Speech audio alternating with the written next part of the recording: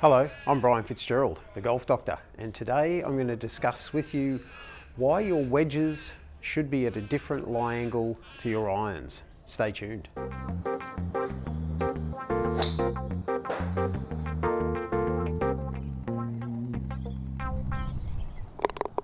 So why should your wedges be a different lie angle to your irons?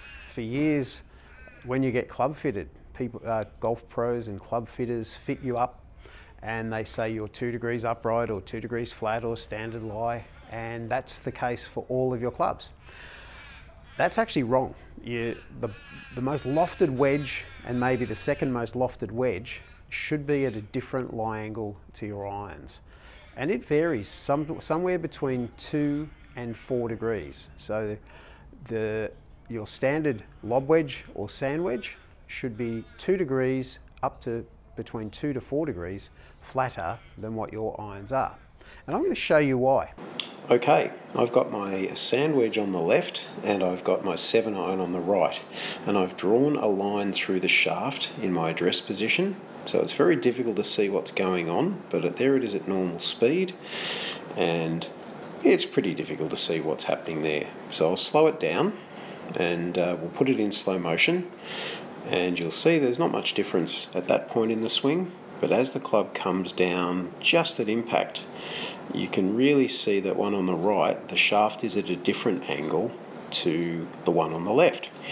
So we'll do it again, and we'll do it nice and slow, and we'll stop it just at impact, and you can see there the shaft on the right is clearly above that green line, whereas the sand wedge on the left, you can see that it's actually quite close to that line. So when you want power, the hands rise a little bit through impact, hence the one on the right.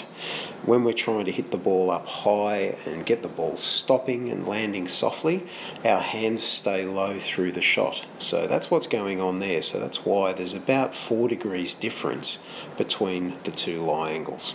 So hopefully now you can see why you should have your iron lie angle different to your wedges. It's 2 to 4 degrees difference, and if you haven't had that checked out, I recommend wholeheartedly that you go and see a club fitter or a PGA Golf Pro and get them checked out. What do you use? If you want to have a little ask any questions or tell me what you use, just put them in the comments section down below. I'd love to hear what you have to think.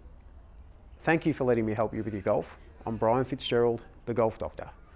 And if you like my videos, you can subscribe on YouTube by clicking the round button just down there.